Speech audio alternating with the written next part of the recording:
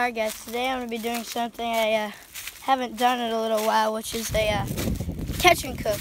And for this catch and cook, I'm going to be doing green sunfish. And in this pond, green sunfish get pretty big, but there aren't too many in it because, well, it's basically this mud hole right here. There aren't many fish in it, so, especially green sunfish. So, I'm just going to be looking for one, but of course I got the little beetle spin there, which is, if you didn't know, the best bait in the world pretty much for little fish. But yeah, let's see if we can get one, and then we'll bring him back up to my house and cook him up. Alright, run down here, see if we can get one on the first cast.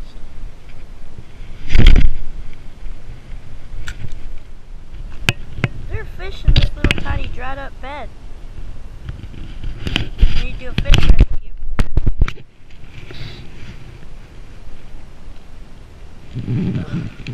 Oh, little tiny bluegill or something. Oh, there's a ton of them in here. Like 1,000. Got something. Oh, oh. They're literally like 60 under this rock. Got one here. All of these are little. Shoot. No! Dang it.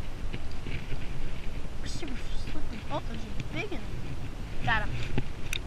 Okay, walk over here so he doesn't get away. All these are baby green sunfish. Gosh dang.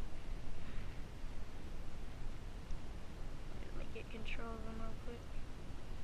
Dang it.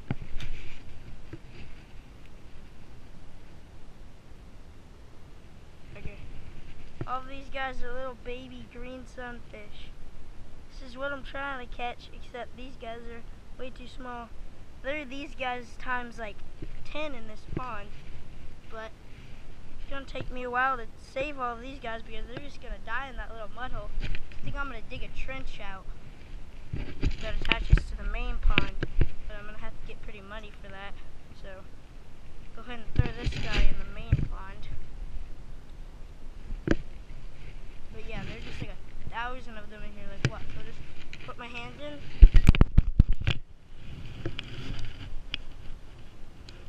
Got one little baby one.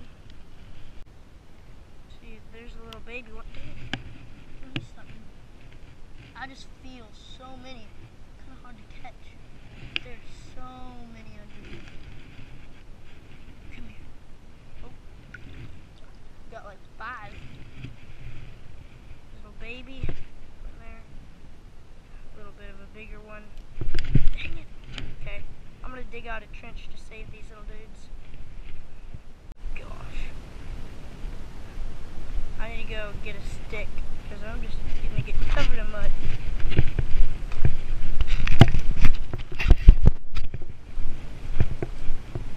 Oh, use that. Okay. Should work. Break those off.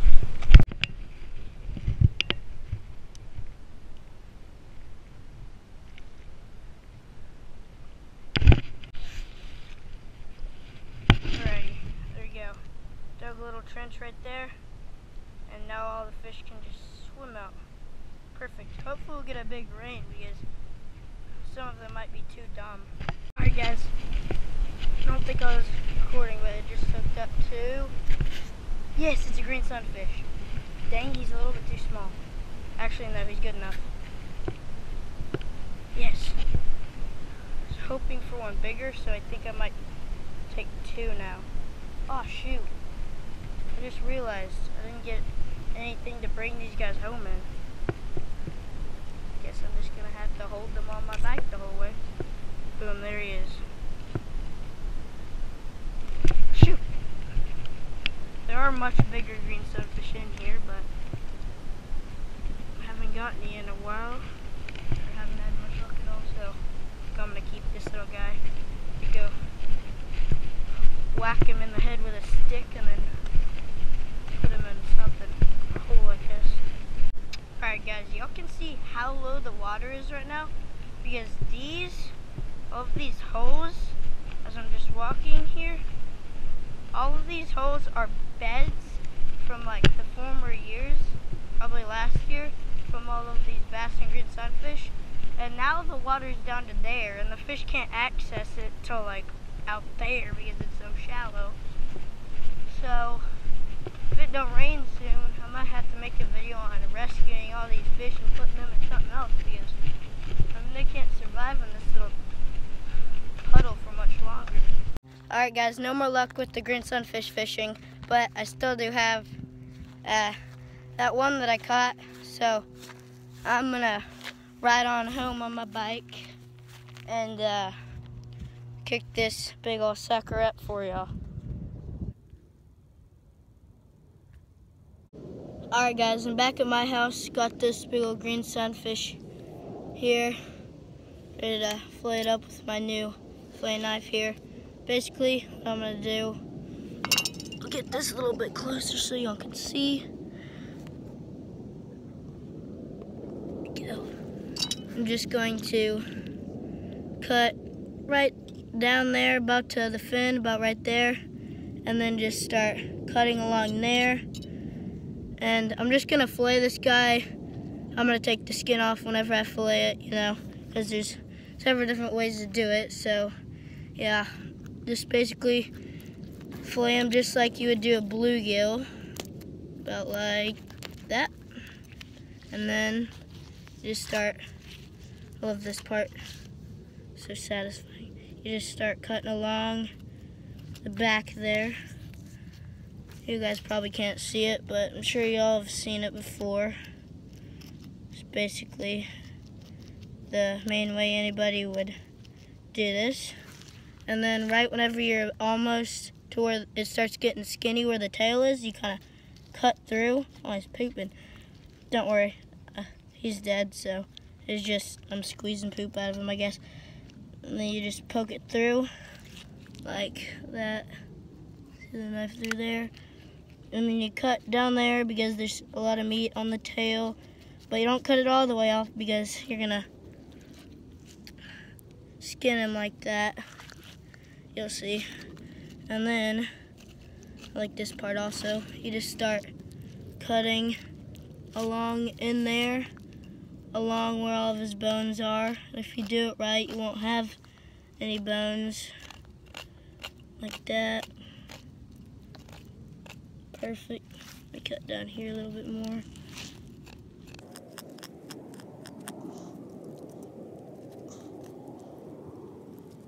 And then if you did it right, you'll be left like this with the meat filleted here without any bones. And then since you have the skin still attached here, you can kind of hold on to the fish's head like this and then just kind of cut the meat right off the skin, and yeah, it'll be perfect. Alright, so I'm at the place where I'm going to cook up these green sunfish fillets. I did pretty horrible on all of them, but you know, it's fine. And the way I'm going to cook these guys is, so first the tinder to get it started, because I'm going to be using a fire steel flint striker thing, bob, whatever you want to call it. I'm going to be using this as tinder, which is basically this little fuzzy stuff plant thing that I got off of a plant by that pond where I caught the green sunfish. And it looks pretty flammable. It also looks like it's going to burn pretty fast.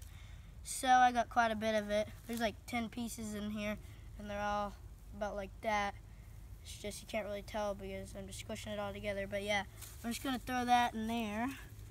And then I'm going to light it with this. And then I'm going to grab all these little dead sticks and throw them on there. And then once those light, I'll add some bigger sticks. And then I'm going to put this grate thing over it. Maybe like that. Actually, I'll probably like set it on top of the sticks, or maybe I'll put these rocks. I don't really know.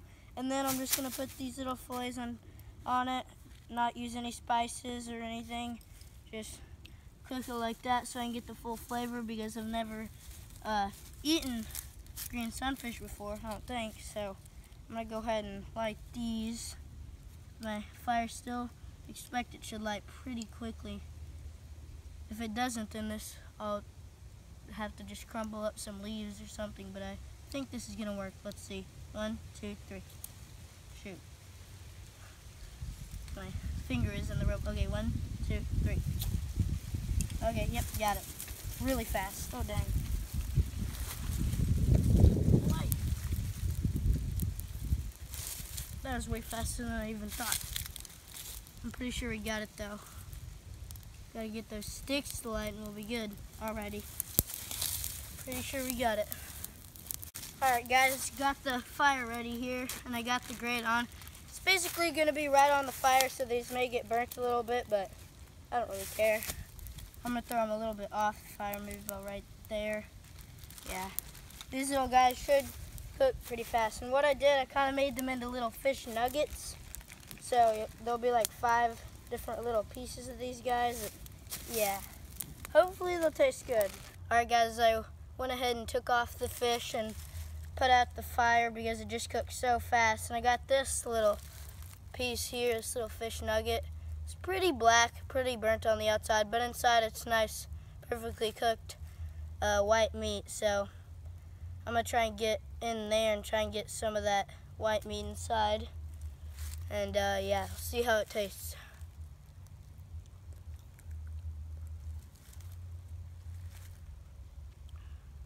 Hold up, I need to get a bigger bite.